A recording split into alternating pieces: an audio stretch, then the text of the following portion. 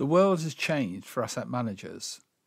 They're now expected to maintain the digital asset as well as the physical asset. Where that responsibility is written into contracts, the liabilities can be substantial.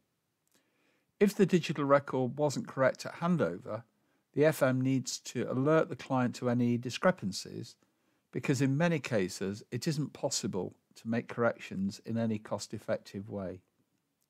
To some extent, this is caused by a misunderstanding about what a BIM model is. It's a data model that should include all of the information about a building, including where things are and how they relate to each other.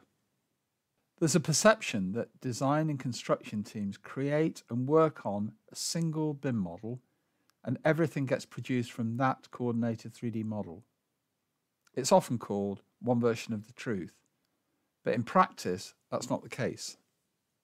Just as the physical asset is created by different specialists providing their packages and assembling them into a single coordinated or federated building or a room, those same specialists now have to provide a digital version of what they've installed, and those individual files need to be federated into a single coordinated digital representation of the physical building.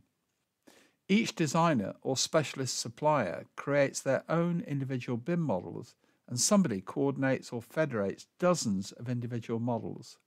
There are some great tools that support the BIM managers in getting that right from a geometric perspective, but it's much more difficult to check that the data's right.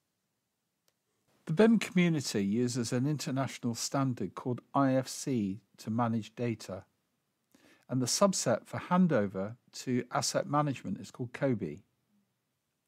In practice, the handover information on most BIM projects comprises a federated 3D model, a COBie spreadsheet, which may not have the right data, and that makes it difficult to connect to the assets in the 3D model.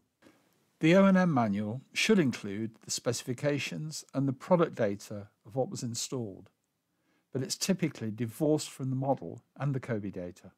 ActivePlan's asset information model resolves this and forms a starting point for a digital twin.